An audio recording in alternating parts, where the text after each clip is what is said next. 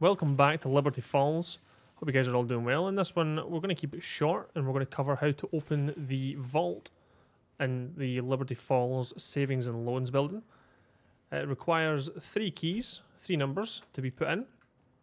The first one you can find right here on the table outside is number 22. We're looking for these yellow sticky notes around the map.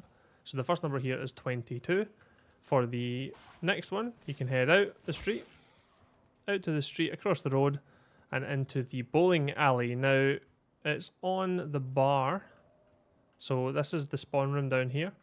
It's on the bar over here, and it's actually hidden underneath. It's hidden right here, and when this bottle cap goes away, it's 19. So we know that the first number is 22, and the last number is 19.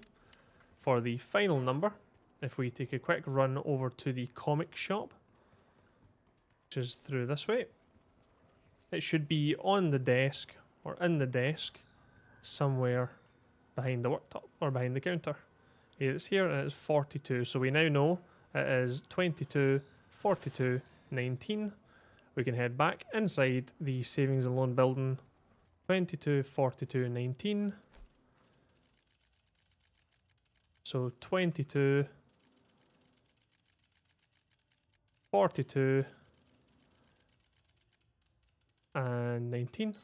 That unlocks the vault, and that is the 3 numbers that you need to open the vault. Once you're in the vault, you can use the personal item key that you get, and you will be able to open up some safe boxes in there. You can get them from killing manglers. I don't currently have one, but I will come back when I get one. Okay, we are a couple of rounds on now, and I've just got a loot key. It actually came from a mangler. You can see its corpse here. I'm going to grab the loot key. Oh, perfect, we've got a zombie still. Grab the loot key, head round to the vault, and I'm going to head into the vault. And here we've got some essence, and we've got some safe deposit boxes we can unlock. If we loot it, we can see here we're getting a blue C9, MP5, mutant injection, some intel, and some armor. Let me grab the last armor, and I'll take that plate with me.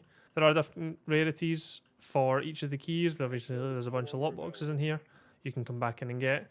And you're on a timer, so when you're done, you can head out. And that's how to use the vault in Liberty Falls.